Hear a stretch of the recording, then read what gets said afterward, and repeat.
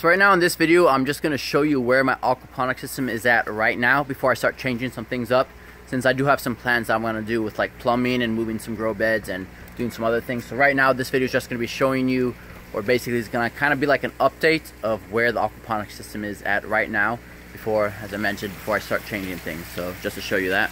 So here we're just started the entrance. If you've seen my other videos, you would have seen this section already. But basically on the outside, I do have shade cloth, which I will kind of upgrade the design on that to make it easier to roll up. I do have a roll up curtain here.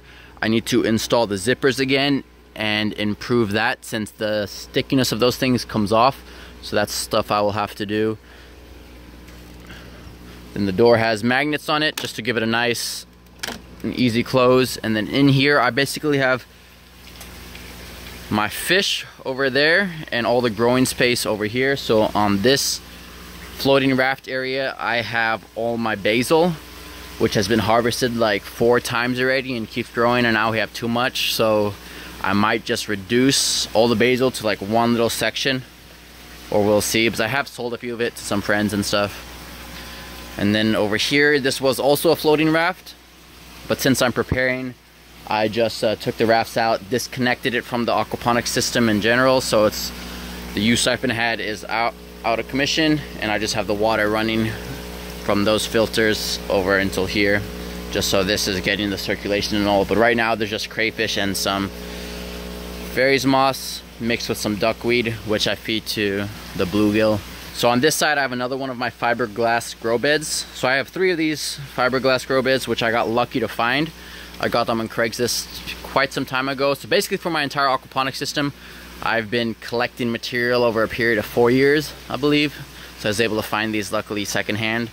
So on this side I have it mixed with lava rock and hydroton. Preferably I would want to have the whole thing filled with hydroton, just because it's easier to plant, it's easier to remove things from, just overall easier on the hands. However, it is expensive buying this stuff new, versus this is relatively cheap to buy, which is nice. So, and it does the same purpose. The only difference is this I can stick my hand down into easily, and this, well, unless I want to get my fingers shredded, then it won't work out too well. But right now on this side I have some celery that I moved from the floating rafts over there. Then we got the last piece of taro that I have in here. So I used to have a giant taro right here, which was open, had this whole section open since it grew quite big. So this is the taro I have right here right now, just in case I decide to keep growing it, since I did harvest the taro root and it was very delicious. So we'll see how that goes. And then I have moringa over here. The yellowing is most likely from a lack of iron or some other sort of nutrient that I haven't added into the aquaponic system yet. But you can see that moringa does do well in aquaponics. This is a lot taller and a lot more leaves than my mom was able to grow outside. Well, if you do have the weather, then it's fine to grow it outside, but for us it gets colder during the winter, or too cold during the winter for this particular plant, so that didn't work out too well. And then we have some Egyptian spinach or morahea right there. Harvested quite a bit of that already. I have my giant bell or media guard. I haven't hooked up a bell siphon into this yet, since I still have to change some plumbing for that. Then on this side I have another 3 media grow beds. These are both bell siphons, and this one is a constant height where I have watercress, and then this is also a curry plant. I as well rescued this from my mom, since, well, she had it for like 2 years and it wasn't working out, and surprisingly it does excellent in the aquaponic system, which is cool. Then down here I have my sump and my external pump, and then there's another kind of sump area down here which I do have fish from. So all the water from these grow beds right here and that grow bed all come into here first before it goes into the sump tank, and then these 2 directly went into here. Well, this one went first into that one via the U siphon, and then from this one into there. So we'll see. I might actually turn this whole thing into just a media bed, but we'll see when I get to it, which should be relatively soon. So we got our sump tank. So, and from the pump, I go from the pump through this temporary pipe up to the fish tank, which I have over there. if you've seen my previous video, this stand right here is a plan for a breeding setup kind of thing. That's still need to get to that as well. But the pipe goes into here where I have this 500-gallon tank that I also got used. Well, pretty much this whole greenhouse is built off of used material. It's just a matter of waiting and collecting, and you'll be able to find all the things you need, which you get lucky to do so. So in this tank I have bluegill and a catfish in there, and then there are some hybrid fish, which is this guy right there, that guy right there, which I need to take out because they do kind of pick on the bluegill. Just haven't been able to catch him, so when I drain it down, when I do some maintenance, I will be able to do that. And then I got 4 IBC totes, 1, 2, 3, 4. So typically the IBC totes you find are 275 gallons. These I took some time to search for. These are actually 330 gallon IBC totes. The only difference is they're a little taller, so I decided to get that because one, they take up the same space as a 275, but you get more gallons because of the height difference, which is nice. So I have 4 of those. Then we got our filters on that side and on this side. So this basically whole side won't change, well, besides the plumbing, but those filters won't change. I still have to finish setting up the insides of the filters. But on this side for these filters, they will be kind of moved around. Well, not these two, more these two. But that also depends on what I decide when I get to the maintenance area. I also have some more fairies moss growing in here. It's quite thick. And then I also just put this on here. That will also be connected via the plumbing. And then from here, go directly into this filter. So this might just be a display for some cool fish. We'll see how it goes when I do get water running in it. And then here I have a few different kinds of fish. I got blue tilapia in here, some more bluegill here, bluegill here. I got some Mozambique tilapia in here. We got some red now tilapia in there, and then in this one there's catfish, some bluegill, some blue tilapia, and I think a bass. So that's what I have in there. But you can see that is relatively the entire system as of now.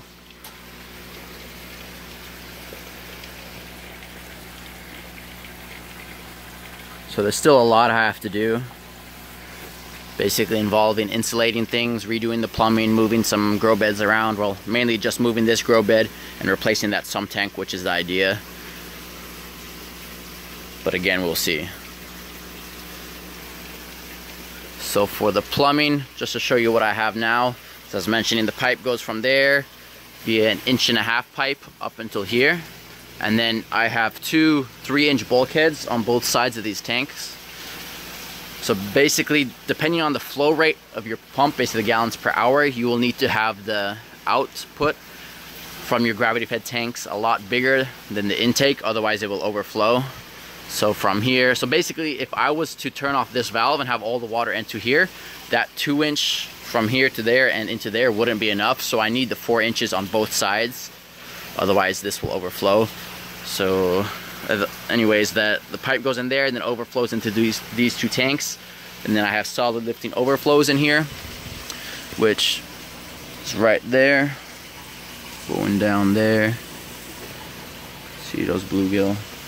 And then connected via this pipe to here, and another solid lifting overflow goes from there into here. Same thing on that side. Goes into there. This was for someone else. Solid lifting overflow, and then over there and a solid lifting overflow. So I will be changing most of this plumbing to make it more efficient and more effective. It is not a bad design, but there is always ways for improvement. So I'll basically have all these tanks on separate lines. So if I wanted to turn one of them off or have one of them empty, I have that opportunity or that ability to do so. So each of these will have water entering in them separately from the pump. And then I also have drains connected on all of these to some pipes that I'll have running out of the greenhouse, maybe to some tanks or something out there where I can do like some compost tea or some extra fertilizer tea, which I can use for the garden and stuff like that. Same with the plumbing from these filters, they'll all be connected to that as well. On this side as well, same thing, there'll be another drainage pipe going out that way.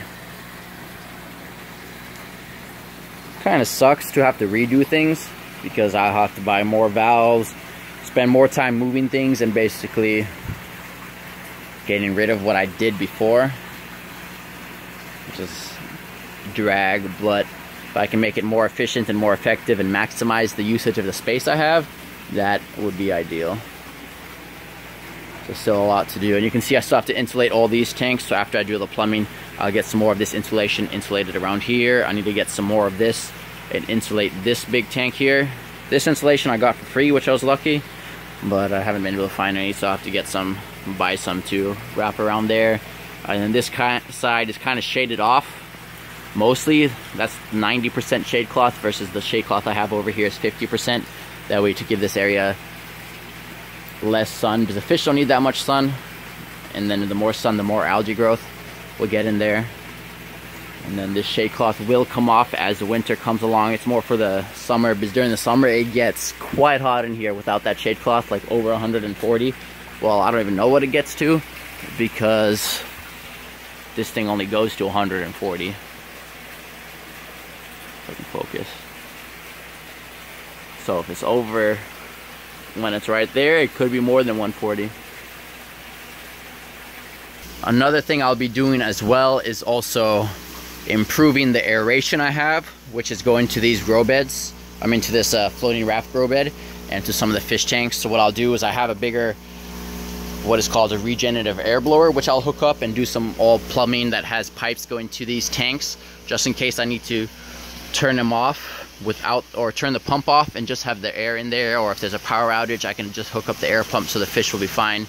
I'll do some venturis though, so that while the pump is on I'll have air through there, but there'll be air stones going down into each of these tanks that I can hook up or turn on or leave on if need be, just to give the fish an extra source of oxygen and to have more water movements in there so the water can circulate better through there. I also have to have air hooked up to this filter over there, and possibly 2 filters over here for moving bed biofilters, since this is a radial flow filter and then moving bed biofilter.